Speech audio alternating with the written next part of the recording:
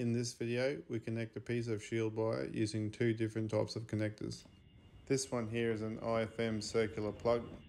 It has 4 terminal spots at the back, and this one's a male one. M12 stands for the diameter of the thread. This is a female one that has solder on points for your wires at the back.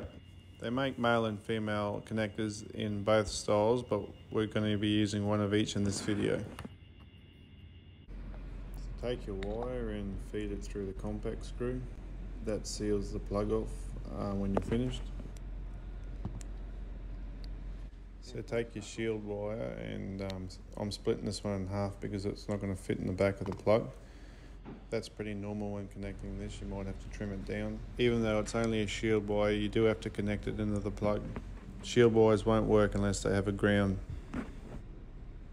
You need a fine point soldering iron to do this, and I've got quite thin wire.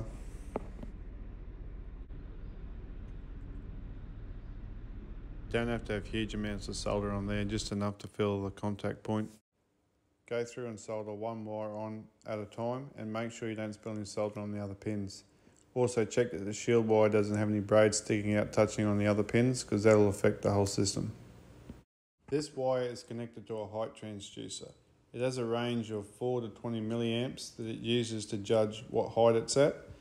And these electronic devices always use shield wire to stop interference from other wires that it might be beside.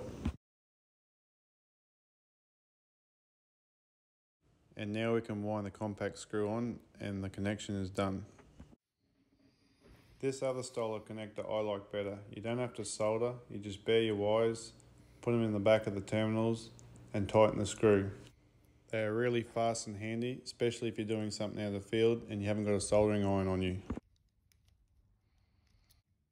And we do the same process that we did with the soldering type.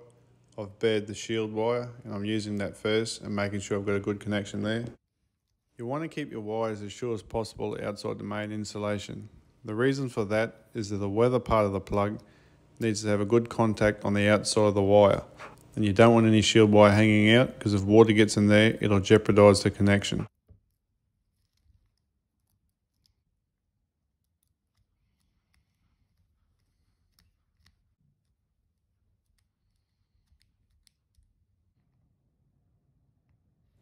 Slide the body on and tighten up. There's no shield wire sticking out the back of the plug, so when I tighten that compact screw, I know it's sealed and tight.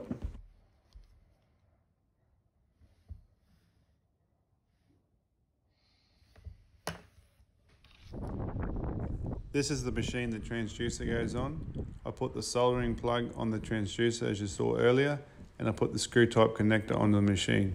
And you can see how easy it is.